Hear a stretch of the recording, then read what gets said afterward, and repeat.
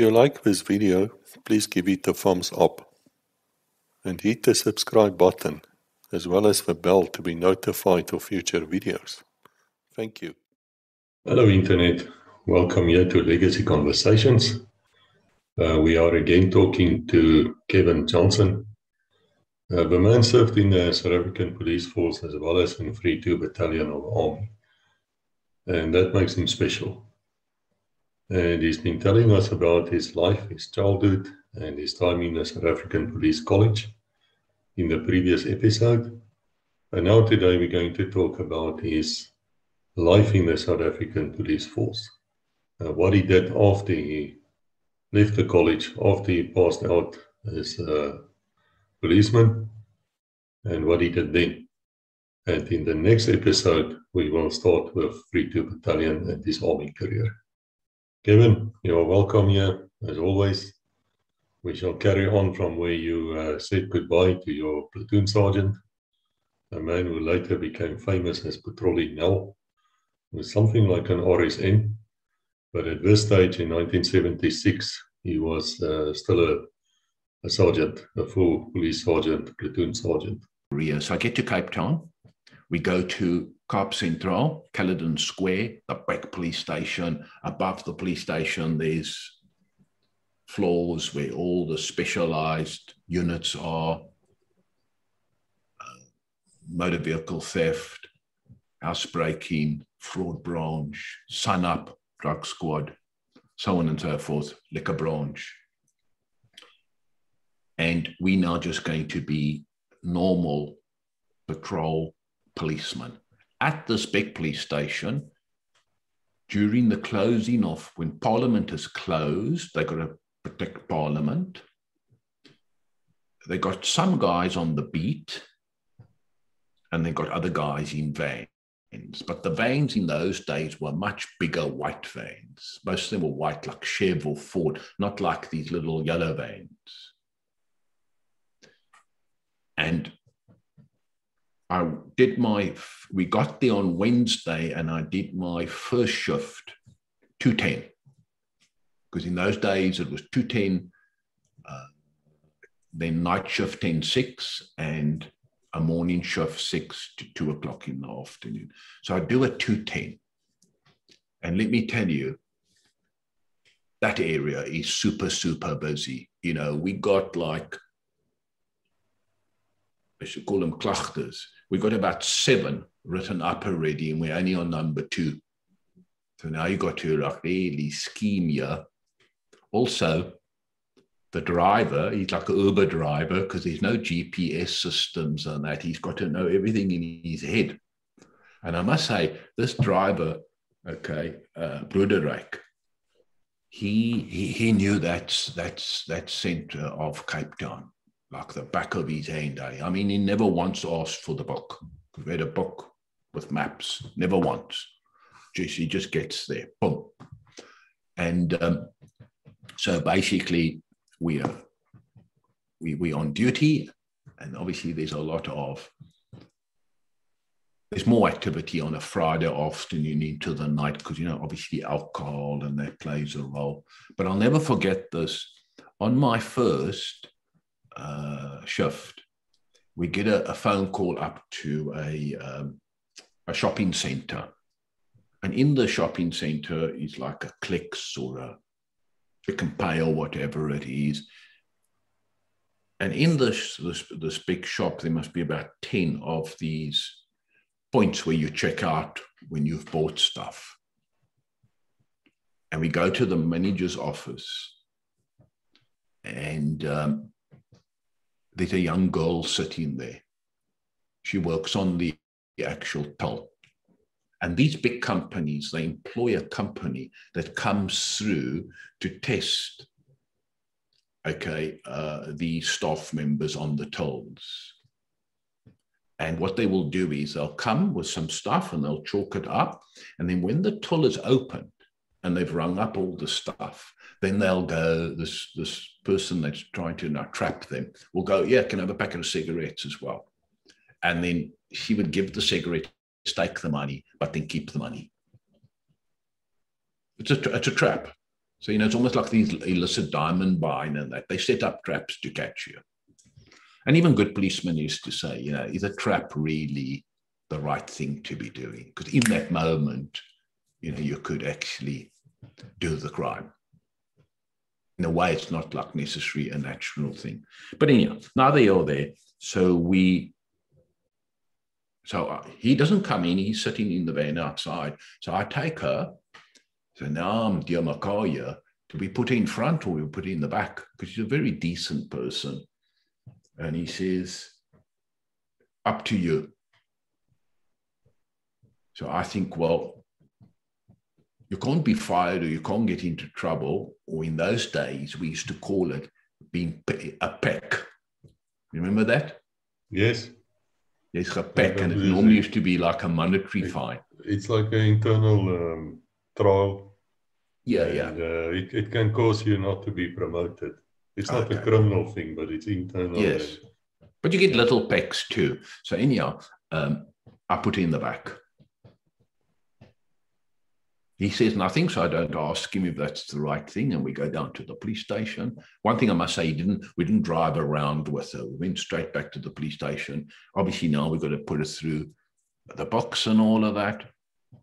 And I kid you not, about a week later, maybe two, because I stayed at that police station for 2 weeks. Maybe a week or 2 weeks later, we get a phone call again, same shopping center, same shop. This time round, we go up with 2 detectives from the fraud branch. They ask us to go with them. They're elderly guys. We're going up there. You know what we went and did? Not me, but I went just to make sure that he didn't run away. Is that they arrested the actual branch manager of the big store. He had a buddy at their head office. Okay, and what would actually happen is they set up the tills in a way that the one till they used to open up from time to time, let people come through and keep it out of the accounting system and pocket the money. Oh, and so it's even a bigger crook.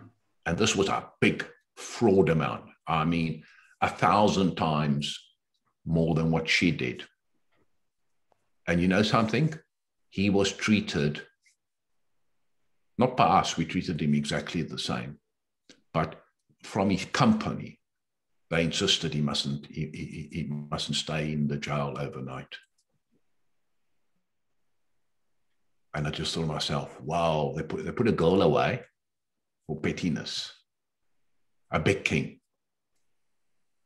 And that was obviously because they were embarrassed. Because he had broken the system. I know of a major bank in South Africa, I won't call the name, but they had like a teller also who stole millions from them because she was able to override their computer systems. Yes, and exactly. they never pressed charges. They just wanted to know how she did it, recovered as much money as possible, and then they dropped it because they knew their share price would definitely be affected. Yeah. But so you see a lot of unfair things in the police, I have to say. I mean, you sometimes find people who really steal because, they're hungry. Yes. And they are mercilessly dealt with. And then you get the guys in the white suits and they play the game. I mean, it's just law is not fair. Let me be no doubts about it. It should be. But rich people get treated differently. There's no doubt about it. Yeah. Well, the one thing that I should say to my army buddies is that, you have an IQ for the job. But in the police, your emotional intelligence gets sharpened versus being in the army. Also, there was a dynamic, and this was like the funny part, is that even though certain people in the military, especially amongst the national service, even though we were working together in the army, together in 3-2, is that what I used to see in them is something that other permanent force guys in the army couldn't see in these national service. And that is, in the police, it was us and the houseman. And the houseman is obviously, you know, the civilians. And behind that uniform of that lieutenant or corporal, or if the guy was short-term a sergeant, I could see the houseman in them. And that was a funny dynamic that only I could feel and understand, because, you know, at 3-2 Battalion, there was no ex-policeman. Yeah, you must have been the only one. Yes, yeah. So that was funny. So anyhow, so now the police are really playing their game with us Lotelinga to want to keep as many of us as possible, you know, once our year's up. So now I'm sleeping in the barracks above the police station, excellent food, nice canteen where you can drink, each get your own room, you know, things are good. And we're right there in the heart of the city. So all the entertainment areas are around us. This is heaven. So they come to me, or they come to the 5 of us, because there was only 5 of us from that area. Even though it was a big city, there were only 5 of us. So I would imagine most of them must have been up in like Pretoria, Johannesburg, etc. And they say to us, do you want to stay here at Caledon Square, or do you want to go to the police station closest to your home? So obviously everyone says, I'll go to the police station closest to my home. So I get then transferred after 2 weeks to Milnerton Police Station.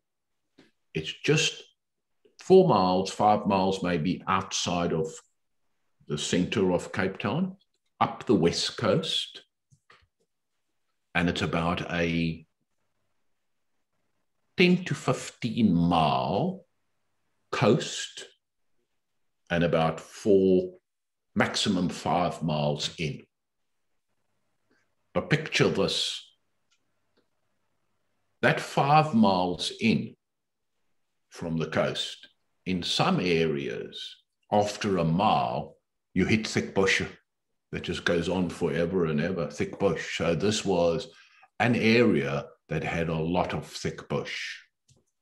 So I get there to the Milnerton Police Station, and I'm told I got a report for the night shift, 10-6.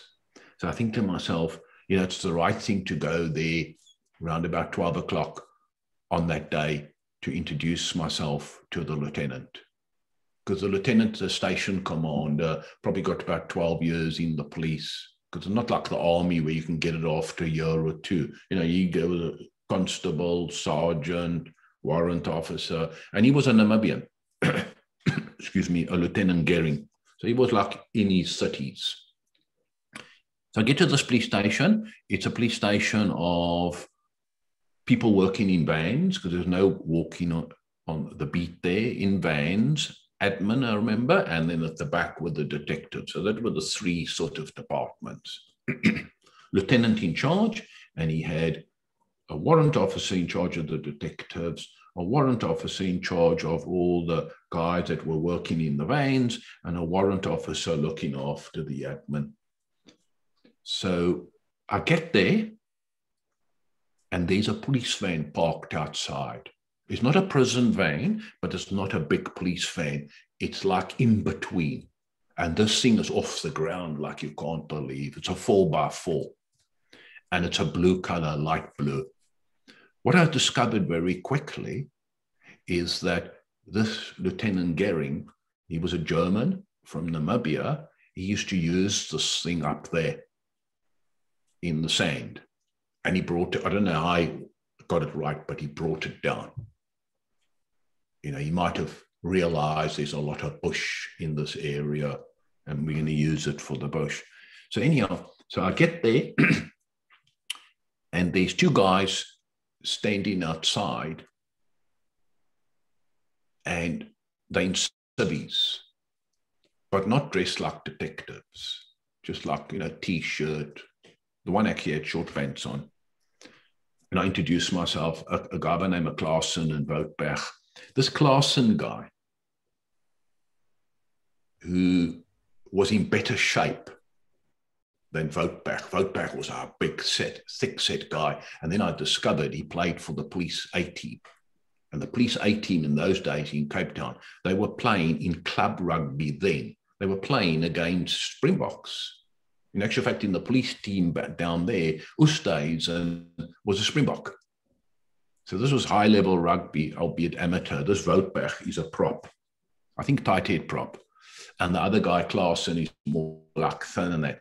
And I'm standing there and they like, who you? Where you from? I said, and then I realized something very quickly. You just say to them, I've just come from Maleerskop. Because what I discovered in the police, you don't go there for a while. We went there straight away. So he looks at me, he can obviously see I'm young because I'm only 19 then, but he probably thinks, oh, okay, so this must be an experienced guy who's already been to Maleerskop. I don't tell them I'm a Luteland and all that. So he looks at Voutberg and he said, you got your man. What was actually happening, Klaassen was going to the back to become a detective, and he was going away to do the detective course, and Voutberg needed a partner to work civvies in this 4x4 van. And what I realized very quickly, what Klaassen was saying, Piet, Voutberg, you don't run very well. I used to do the running. This dude standing here, he'll be the runner. So basically, very quickly, it was agreed that that would be my job. So I work with him, civvies in this 4x4, and we do a lot of the bush work. The reason being, there's white guys got big trucks going up to the Transkei, and they bring in people back. And instead of taking them to the townships, they were taking them, dumping them in the bush. Sadly, that's how desperate the people were. They were being dumped in the bush. So these big squatter camps was the start of squatter camps. So we obviously started to work that. There was another division in the government, the Bantu administration, that was responsible for, I think it was a Section 10(4) law. But we were more interested in as what crime's going to come out of this. So they were on duty. So basically, instead of working night shift, I went inside, drew my parabellum, and I got in the van, and that was the start of my journey there. And what was nice is that Piet, because he had to train rugby, we worked 10-hour shifts, not 8. So that training that he needed, and then that rest that he needed for the big games, because most games were Saturday afternoon, although he used to play the odd night game, especially when they used to play Marties. I mean, you go play Marties. I went to watch him play. He played Marties, and in the one game when they played Marties had 10 Springboks in the team. You know, it was the university. Yeah, club rugby was massive in those days. Unlike today, you know, some of these Springboks don't even play club rugby. So that meant we always worked on a Friday, but we never worked beyond 9 o'clock in the evening because you had to get home and sleep properly for the big games the next day. So we worked that bush area, and I tell you now, that sand was thick. And on the fringes of that bush were lots of independent horse stables, because there was a big racing track there, the Milnerton racetrack. So it was Kenilworth and Milnerton. So the big racing used to go, horse racing. And this one dude had a long, like 75 or 100 yard of thick sand, and they used to train the horses. So what I used to do is I used to go down there and I used to run bare feet, because, you know, there's no glass or anything in the sand. You know, they made sure that for the horses it's all protected. So I used to do my training there, sprints, regularly, to be able to do my work in the bush. So basically what we were interested in was crime. not the people that were supposedly under the law then being illegal there. We just worked the crime. So what type of crimes did you find there? The big one, a real big one that we focused on is fresh truck tracks to arrest the people that are bringing them in. There were no Parlemoon smugglers or things? Because Millerton Beach is quite famous. No. Those early days, it was more breaking in to places, and the trucks were the main thing. So basically what we used to do is I found out, because if you go and sprint at this one guy that had owned or used to look after about 40, 50 horses for his patrons, all obviously racing horses. And what I discovered is that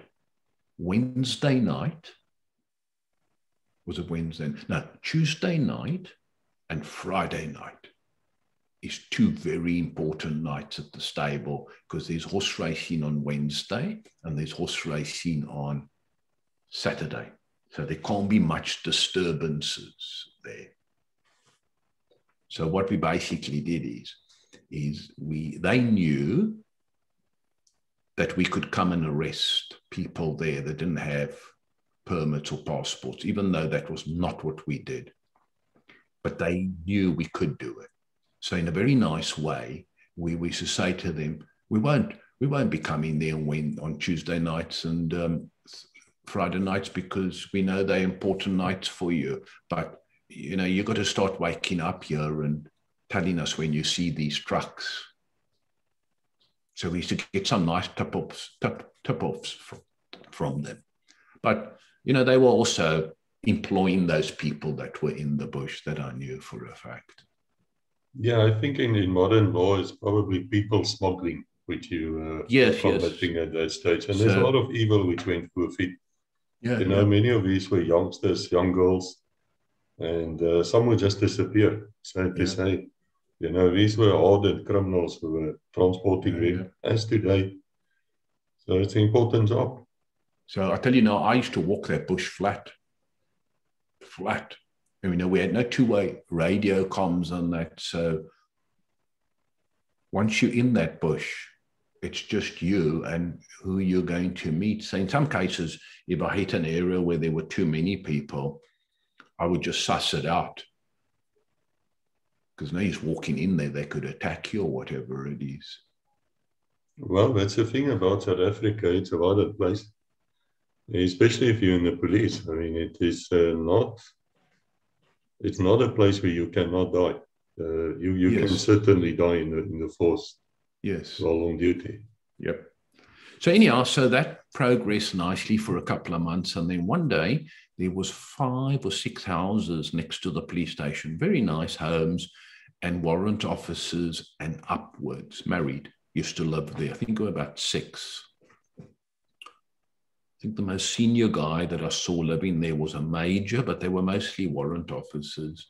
So this one guy, he comes across to the van, also on a Friday, and he says to me, and I think he knew Piet Woutberg a little bit, but he didn't know him that well because he asked us, what do we do?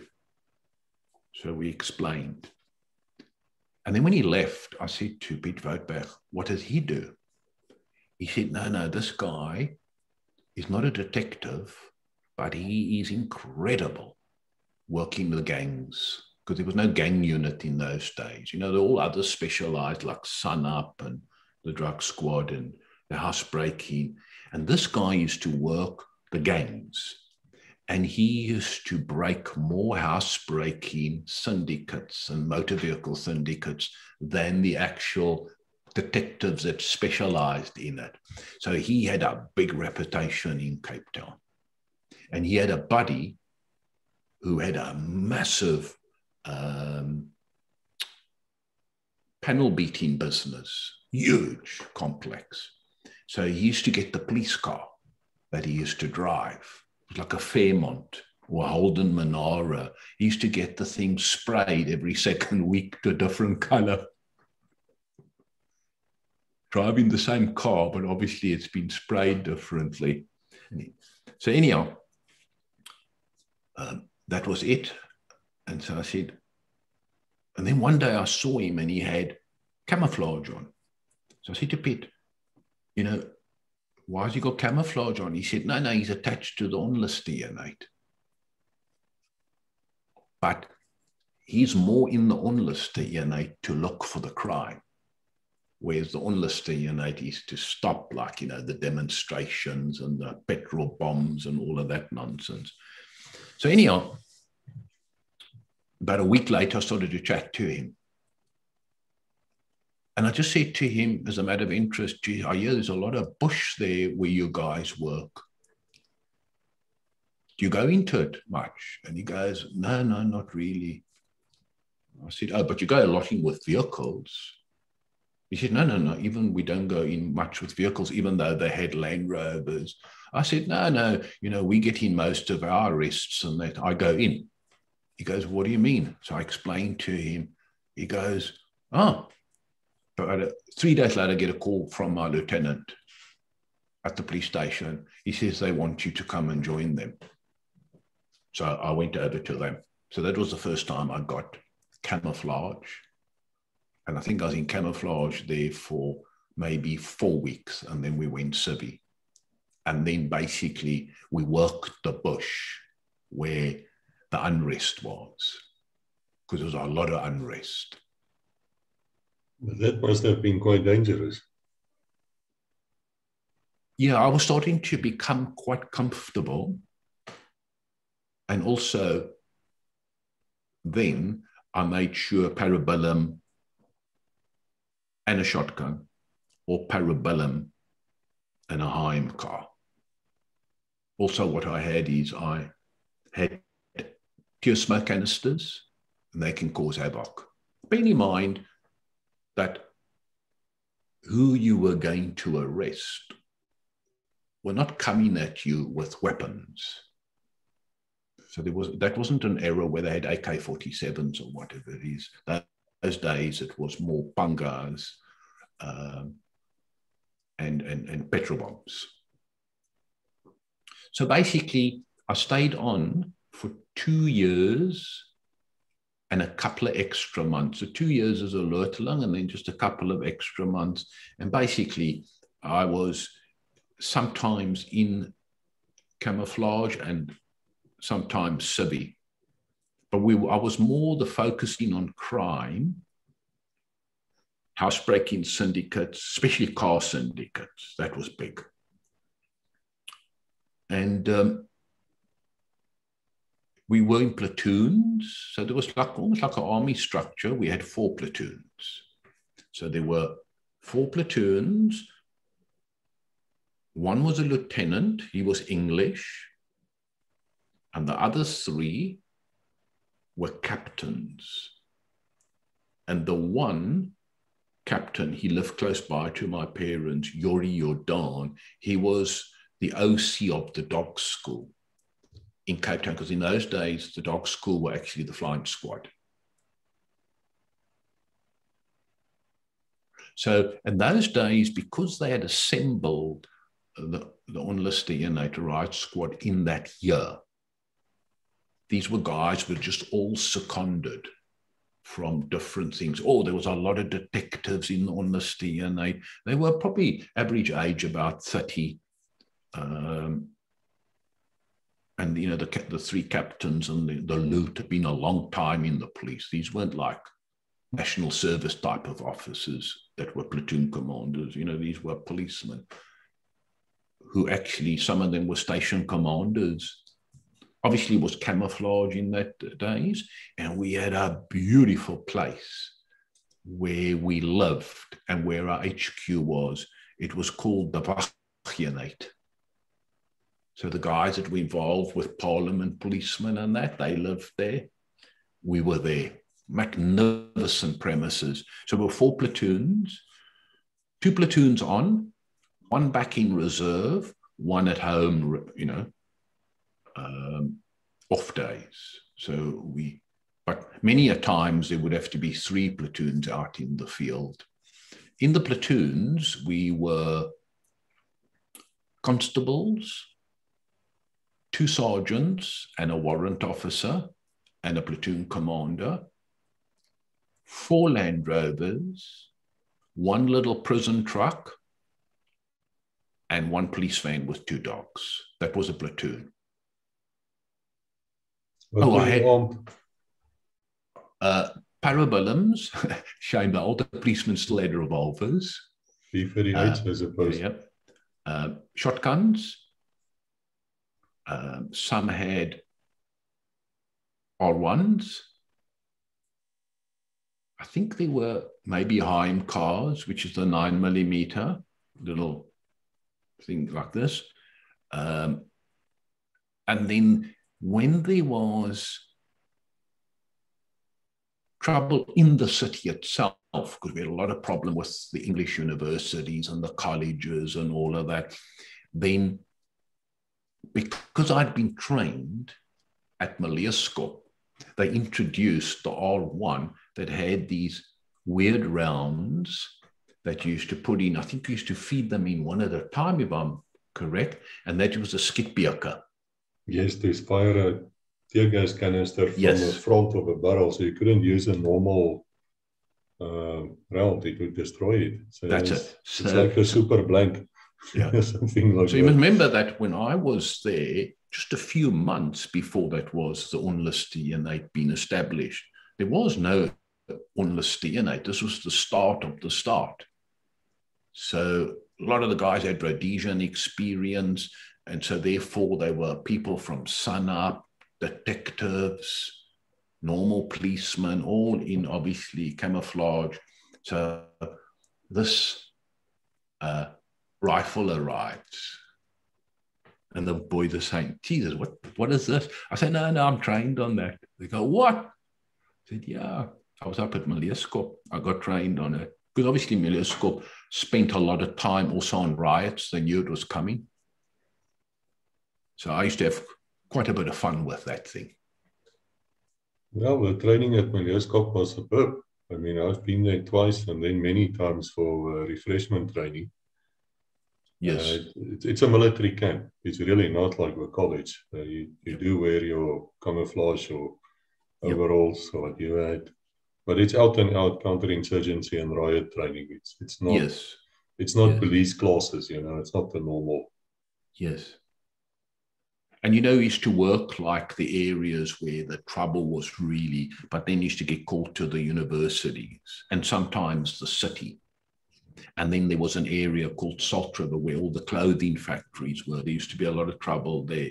And I could see the policeman's eyes lighting up and getting excited when we were called out to the universities, because now it was us and the students.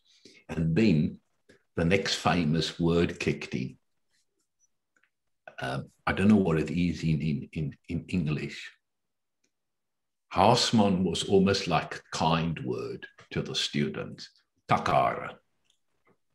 Yes, hippies. I tried to translate it as hippies, but it's more than that. It's a student. Yes. Think of a student in the 70s with long hair, beard, scraggy beard, and he's very liberal. Yes. And of course, the police are ultra conservative. Yep. They don't like each other. So there was, you could almost say, the clash of English and Afrikaans, because we were 4 platoons, and then 2 men above it, a Major van Rensburg, and then we had a Lieutenant Colonel. He had a nickname, Kotangaki.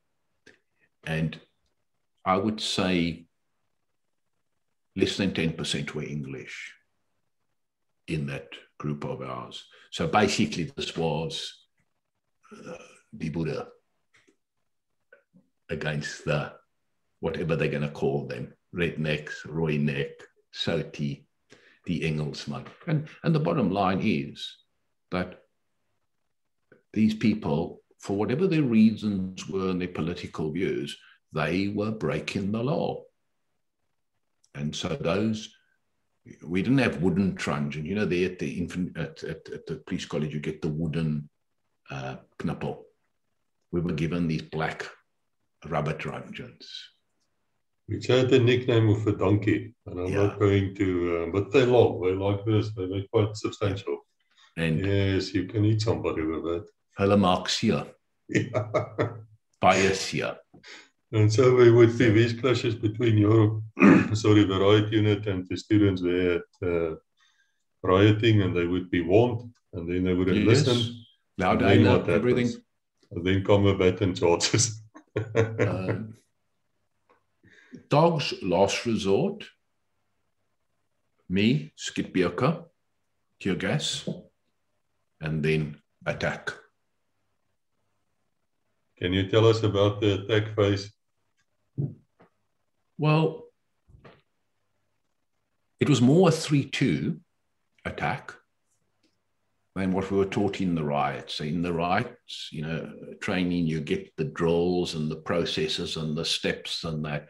Yeah, and it was funny about it. Later on in life, I chuckled because in infantry school, you used to learn all these formations at the infantry school of how to do it, how not to do it, and weird like sort of maneuvers and that. But then when you get to the 3-2, you just get into, you walk in a box and you just get a straight line. And when you get into the straight line, okay, you got overwhelming fire force, you got to win that, okay, and just keep going forward. Stay on the front foot going forward. No lull in the firing from your side. Well, that was exactly the same with the students. There's no box formation and fancy things. Straight line and a bunter. Forward you go. Yep, and then the punch-up starts, and I must say the police never lost. Yes, yes. But I would not have wanted to face the police either, quite frankly. I mean, those guys were coming at you. They were fairly big people. They were fit. Yes. And they were not hesitating either. They would start eating out, lashing out. Yeah, yeah. So there were two other things that I remember is that we got to these factories. And I mean, in those days, they were big manufacturers of clothes. We used to export clothes down in the Salt River area.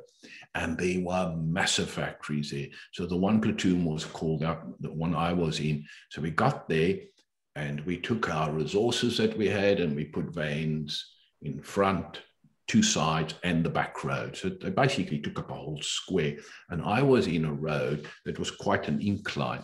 And I looked up and they were all shouting at us from the top of the floors and that. And they'd been throwing things onto the road, main road, from that side and that. And I'll never forget this one woman. It was like tremendous humor in it. She like puts her head out there and she's swearing at us. And the next minute she grabs a small sewing machine and she like throws this sewing machine at us. Fortunately for us, our van was parked more on the other side of the road, so she couldn't throw it out that far. She just like basically dropped it. And then obviously no more skitbeker. That's when you get the shotguns out. But I must say that no matter what anyone says, the police were more interested in handing out hidings than hurting people for life. No, that's true. You can just see their ominous, which is my argument I always say to people. If you look at the riot unit section in my days, but later than you, and you look at what the South African police counterinsurgency units look like, and you take the two against each other, and you see which one is armed with a light machine gun, the MAG, R1s, only ammunition to kill. You cannot not kill with those weapons. So then you look at the riot unit, they cannot actually kill with their weapons. Not to say they didn't, but mostly they were armed with shotguns, Donshall, stoppers, tear gas, things like that. It was never a first resolve to kill.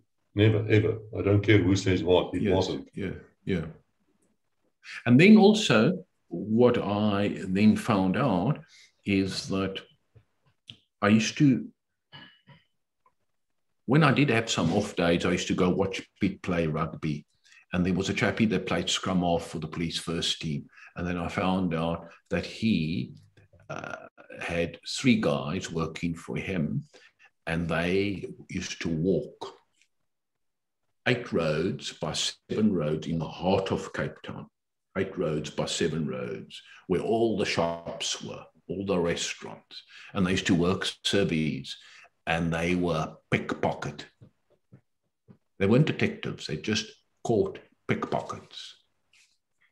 So when you paddle ski and you surf, you can't just say, I'm going to go and surf today. There has to be a proper wave. Otherwise, you can't surf. So what I used to do is I used to live there near the beach, check there's no waves, and it's my off day. And then what I asked him is, can I come and work for you?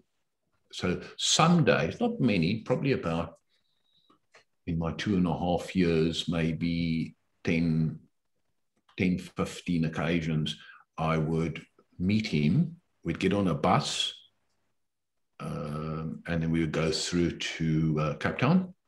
Wouldn't even go to the police station. No, we didn't have firearms. And then we just walk T-shirts in summertime, short pants, tackies. We catch pickpockets. And what was funny about that is he taught me, because I thought, oh, on my first day, I'm getting lucky. And I saw this chappie over there, and he was like walking in a weird way, and he was showing the public on the pavement these watches that he had on his wrist.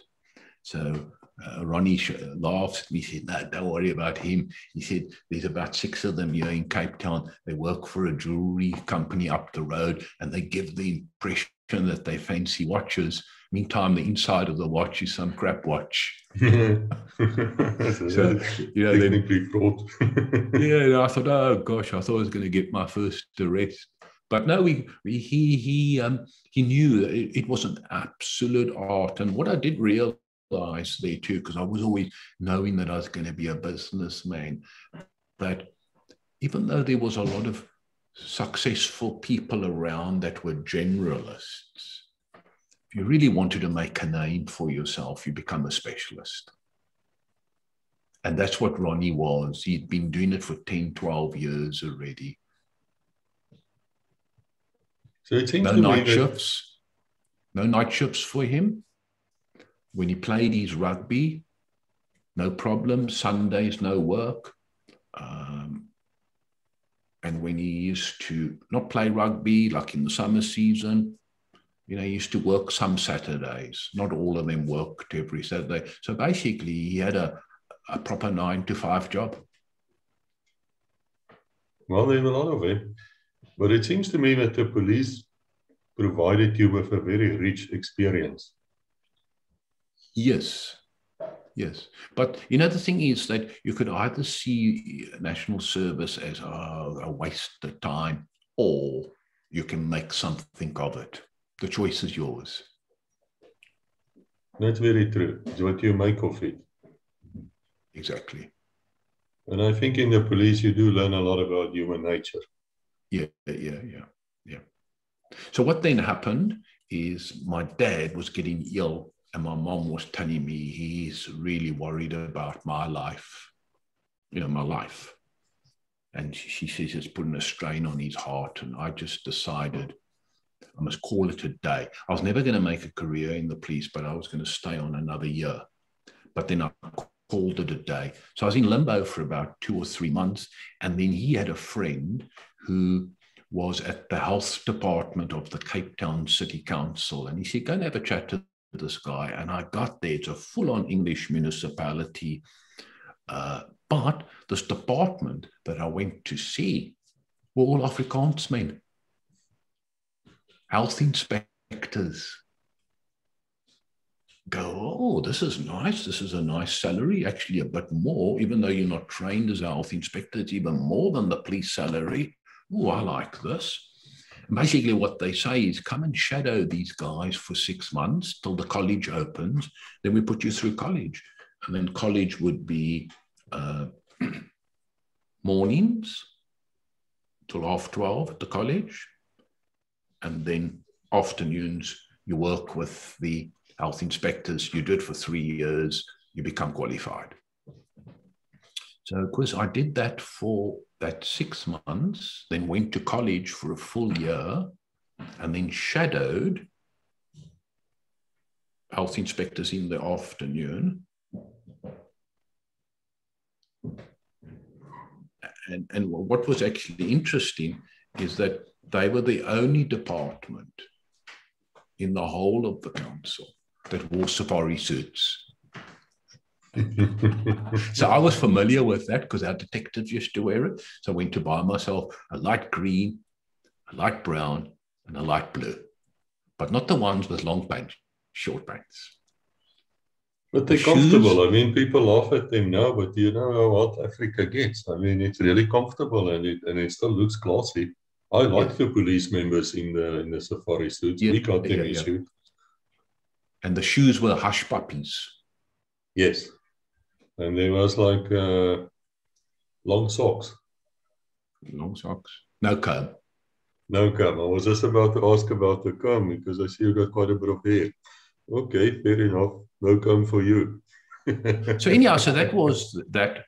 And I'll tell you something, what was interesting there was in the afternoons, first of all, at the college itself, because I mean, in those days you had technical, like auto electricians, plumbers, mechanics. Then you go to a technicum where you get diplomas, because I think in the first you get certificates, then you get diplomas, and then you go to university. So for this particular occupation, being a health inspector, you don't go to university, you go and get a diploma at the Cape Technikon. And the Cape Technikon is very, very English. But guess what? I get to this faculty where there's health inspector lectures, all Afrikaans lecturers, they're all in suits, and you have to go to classes in collar and tie. Not a suit, collar and tie. Everyone else is going there with short pants and sandals and that. So, you know, it was quite funny. So, of course, quite a few of the boys, I would say probably about 70% of the students were Afrikaans. So a few of us wore these safari suits. So you can imagine being on a campus with students. And you go in there, you're the same age, but you've got a safari suit on. So anyhow, you go back and you get back to the office, and then the health inspectors would be there. Then you go out with the afternoon. And this one that I worked with, he used to wear a pants, a tie, you know, about a safari suit and a jacket. And he was doing like a higher diploma. And he had actually become very good friends with one of the restaurants in that area. Because, I mean, yeah, restaurants are places that get checked. And he was doing a higher diploma there. And this restaurant owner was from Italy, and he had two very expensive restaurants in Cape Town. And his father had a deli in Italy, but his father was in the military. So one day we were chatting there, and I said to him, you know, what makes you good as a restaurant owner? Because I'm interested in business. And he said, oh, no, my dad said, you know, it's the military discipline that you've got to have in a restaurant and that. So basically what he was doing with this health inspector that I used to shadow, he used to get this health inspector to be his policeman. So rather than a restaurant now getting a surprise visit from a health inspector, he used to get this health inspector to come regularly to his place and check him so that he can say to the staff, you see, that's not right in the kitchen. This is not right. This is not right. So basically, he was being proactive in his business. And for that, we used to go there once a month on a Friday after college, and used to have a full-on meal there. I never forget it. My favorite used to be spaghetti, lobster, and a filet steak with chips. But a grappa, because it's Italian, but a grappa there after your meal and all that. So anyhow, we're sitting there, and in the restaurant, it's just all men in suits. You can see a lot of wealth. And then one day, these two big guys come in, and they got safari suits on with long pants. So this health inspector says to me, oh, you got company. They probably work for the bank. in those days, it was a trust bank, Afrikaans bank. They probably work for trust bank. So they sit there and I look at the one guy. I think, geez, I know you. And then I realize, I've met him not physically, but I'd seen him at the rugby. He was a major in the police. So they were sitting there. And it was the same thing. All crime inside the restaurant and crime in the area outside. He'd befriended these two guys. And so they used to come there for a lunch on the odd occasion. And, you know, he used to obviously get certain services from them. And it was all like how his father taught him, just surround yourself with all this stuff. So there's never no nonsense. Because, you know, in those days, if there was something that went wrong in his restaurant, like stuff being stolen, it'd be a bad name. And then also, I would imagine with the staff knowing that Mario is friends with these two big detectives, you know, they're going to think seconds about stealing meat in the kitchen. Well, it's clever business. It's all Yeah. So anyhow, so this guy's doing his higher diploma, and he's using that, obviously, that restaurant, and he's taking photos in the kitchen for whatever he's doing with his higher diploma. And then one day he says to me, oh, you know, Susan from the food technologist in the health department, she's coming to lunch as well. So she was an English lady here from England, and she was like working just under the doctor in the food technology department, where they do all the testings and samples and that. I said, oh, no, that's fine. He says, but can I ask you a favor? She said to him, look here, because he obviously told her that I'm shadowing him. She don't like going to restaurants with men with safari suits on. So that particular day, I had to go to college with a normal collar and tie, because she didn't want to be seen in this fancy restaurant, sitting with two men, and the one's in a safari suit, but not just a safari suit, a safari suit with short pants and socks. Oh, it's an interesting. So unfortunately, unfortunately, my dad didn't make it beyond the end of that year. And I just knew in my heart, I'm not ready for the business world. I don't want to do this type of work, because there's not much money when you get older and you get married. And I don't have that adventure out of me yet. So I was thinking of, you go abroad on this Contiki tour or whatever it is. And I decided, no, I never got to Rhodesia. So now I'm going to do something. And then I found out about 3-2 Battalion. And that dad died end of December, end of December or early January, I can't remember. And I was on a train in the first week of February up to 3-side.